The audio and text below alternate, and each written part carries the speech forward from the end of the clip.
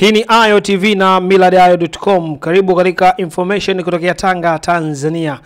Chama cha Mapinduzi CCM kipo katika utaratibu wa wagombea wake kuchukua fomu ili kutafuta wawakilishi katika nafasi mbalimbali, nafasi ya udiwani pamoja na ubunge. Katika jiji la Tanga, wengi wamejitokeza kuchukua fomu hizo. Husna Sekiboko anakuwa mwanamama wa 35 kuchukua fomu ya kuwania nafasi hii katika chama ili aweze kupata nafasi kati ya zile nafasi mbili za kupeperusha bendera ya Chama cha Mapinduzi katika uchaguzi pale Oktoba 25. Kumbuka katika nafasi hii ya viti maalum kwa wanawake mkoa wa Tanga zipo nafasi mbili pekee.